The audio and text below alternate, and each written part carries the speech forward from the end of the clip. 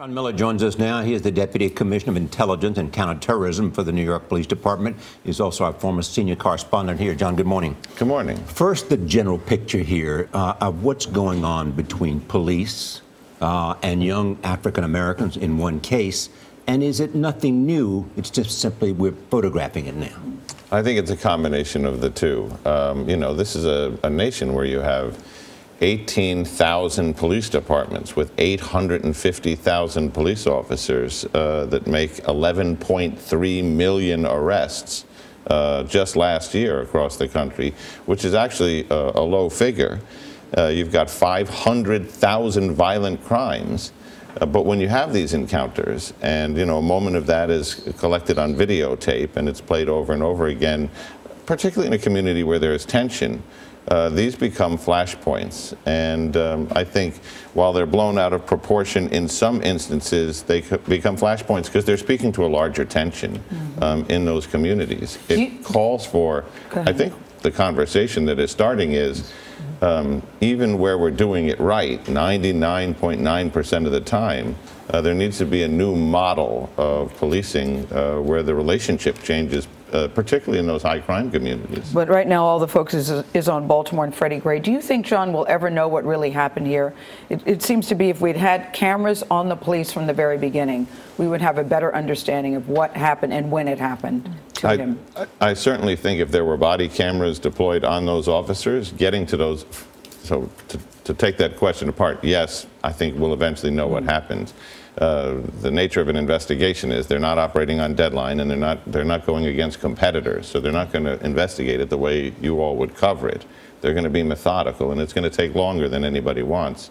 Had there been body cameras, that could be speeded up because they would have one more source of information about what happened. And I think the direction we're going in this country is that you'll see more and more body cameras in more and more police departments, because for the police officer, while everybody else is videotaping their actions on the street, that's a camera that's facing out. So it's going to capture their point of view of what happened, and I think it's going to be very helpful in a case like this where we have those gaps. And of course we learned that the Justice Department has announced that they're going to spend $20 million on a program to get body-worn cameras to departments throughout the country. So things are going to change pretty quickly.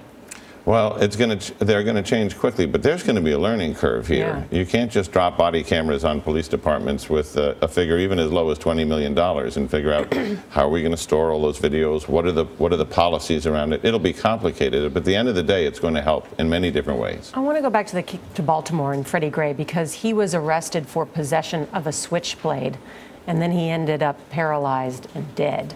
We just got this preliminary report from the police department about what happened inside this van, and they're calling it a rough ride. And this is a tactic, I guess, that is known in several police departments. What does that mean?